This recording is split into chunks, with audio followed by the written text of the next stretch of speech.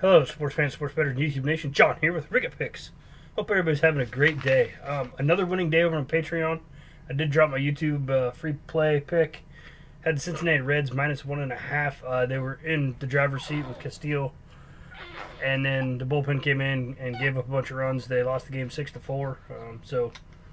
Tigers got their first win of the season. Over on the Patreon, I did have as one of my premium plays the Reds first 5 run line. That did cash. So like I said, we did have another it was a 3-1 day over there overall. So cash and tickets, it's what it's about. 3-2, excuse me. It's 3-2 day with the parlay. I missed the parlay. I had Boston as part of that parlay, and they got whooped by the Baltimore Orioles. So today was a good day to be on the bird side. But so 3-2 day, still winning money. About $48 after a $300 day yesterday. Just rocking it. First couple days of baseball. The very first day we went 4-0 with our picks. So just killing it on the Patreon over there.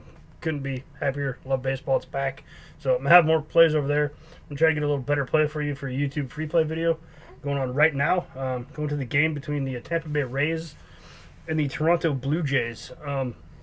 Toronto's a good team. They're young. They're going to be a tough team down the road. They're very young, and their youth is going to, it's going to cost them a few games here and there, but it's also going to win them a lot of games because they got a lot of talent. They got a lot of former ball players' sons on their team. Good ball players, not just ball players, good ball players.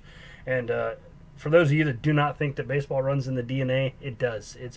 Baseball is a strand of DNA. You either have it in you or you do not. It's as simple as that. Doesn't matter. Some people, that's one thing that disgusted me the most about being in the minors or the rookie leagues and stuff like that was, I had to work my butt off, and there was guys that would just show up and just had it. They would just show up and just be there and be better and, not really have to work at it. It's, life is unfair that way. But it's all good. It happens. With all that being said, Toronto Blue Jays, Tampa Bay Rays. Sorry I'm rambling again. Got to stop doing that. Blake Snell going for the Tampa Bay Rays. Snell last year was 6-8. Had a little sophomore slump. Had a 4.29 ERA. He had a phenomenal rookie season. You guys got to pardon me a little bit. I got a noisemaker right here. But Snell had a phenomenal rookie season, and then backed it up with injuries. Plagued. Says he's 100% ready to go. He was one of the players that was very adamant about getting his money after he did sign his contract. So I guess you can't blame him. He hasn't really got paid yet, but he's about to go out and earn his contract. And I like him. He's a good, strong left-handed pitcher on partial lefties. And, he's going to go out and get the job done, I think, in this game. The Blue Jays, the only thing that makes me question this at all is the Blue Jays are throwing Thomas Hatch, who's making his Major League debut. Don't know what you got with this kid. You don't know what you got in the pros with this kid. Is Tampa Bay going to come out and light him up? Is it going to be another 0-0 game after 5 innings? Is it going to be, how's Tampa Bay's offense going to respond to Hatch? Hatch is going to be on a pitch count, so I don't know how far he's going to go into the game. It looks like they're going to follow him up with Anthony Kay, who I think is a decent young pitcher also. But any Blue Jay with more than 4 at-bats against Snell is batting 125 or under. That's terrible. Bo Bichette and Vlad Jr. have not seen him yet. Kevin Biggio only has 2 at-bats against him and has 1 hit, so he's technically batting 500, but it's a very small sample size. But anybody with over 4 at-bats, and when you take a step up from 4, you go to 8 at-bats for players on the Blue Jays squad that have seen Blake Snell, they're batting under either 125 or under. That's not good.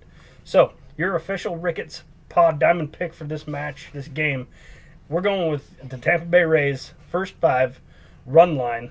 The line's not out for this yet, but I expect it's going to be somewhere around -135, somewhere in that neck of the woods. But, going with the full unit, going to put it on there, and, get the job done. If you guys have not already, hit that subscribe button, tap the bell, turn notifications on, jump on over to my Patreon, ride the wave. We're hot right now, and I got some good stuff for tomorrow that I like too. So baseball's my sport. It's back. I'm happy. Could not be happier. And we're rocking and rolling. I did have one soccer pick on my Patreon today. It did win. Odd beat Osseland in the Norway League. You know, 3-2. They took care of business and took care of us, and you know, we cashed that ticket too. So, you know, I still am checking out some soccer games, just not as many. And you know, I'm not trying to find any gems. I'm just, you know, I got some teams that I look for and some leagues that I look in, and we're rolling with that. So, you know, we're still going to be over there. We're still going to have a Barad band. I'm not going to have any KBO for today. I'm just, you know, let that rat out for a couple days. I'll hit it back up next week. But you know, that stuff got us through the time, so I'm not going to turn my back on it. I'm just going to not pay attention to it as deep as I was, because baseball's my jam. I love it. So, thank you guys for watching this long-winded video. Very sorry for rambling. Hope everybody has a great and happy Sunday. Sunday, July 26th. That's what this video is for. Hope everybody has a great day. Thank you again for watching this video, and most importantly, good luck with your bets.